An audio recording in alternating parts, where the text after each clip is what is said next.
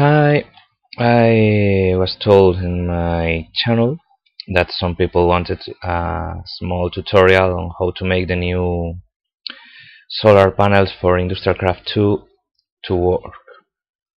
There is already a video somewhere in YouTube, but I couldn't find where what was the URL, so I'm making a similar one. It's not original, and I don't claim authorship of it, but it will be useful for some people, so I'm making it.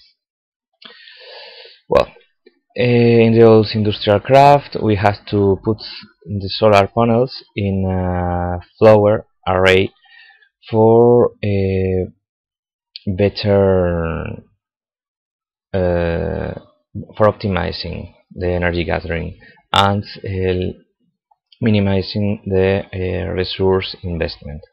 Now we can just do it like this,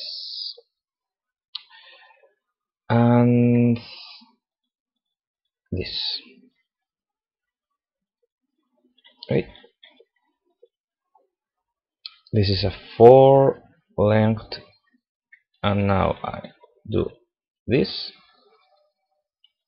and put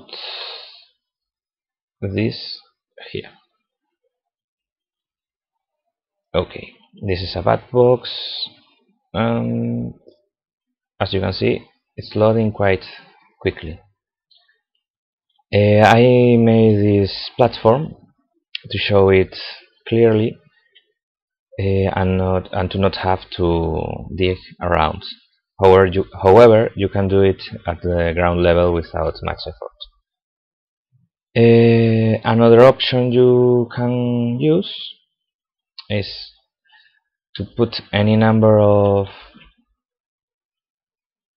solar panels, for example like this, and instead of using copper cable, you could use glass fiber cable. This one is much more expensive, but in exchange it takes much less energy loss than the copper one. To make this, oh, that was so full.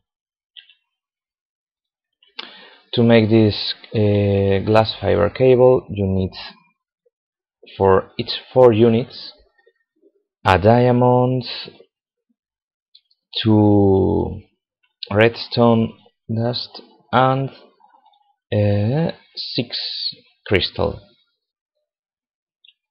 Meanwhile, for doing a copper cable, you need just 3 copper and 3 copper bars and a rubber unit, which we can see here: 1 rubber and 3 copper bars.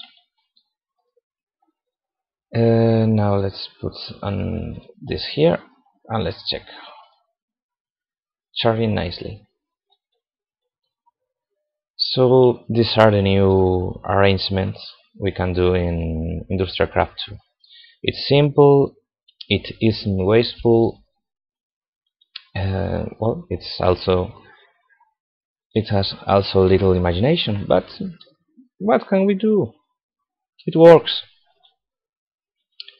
I hope you find this useful, and well, stay tuned for more tips and tricks in most of the mods I use. Bye!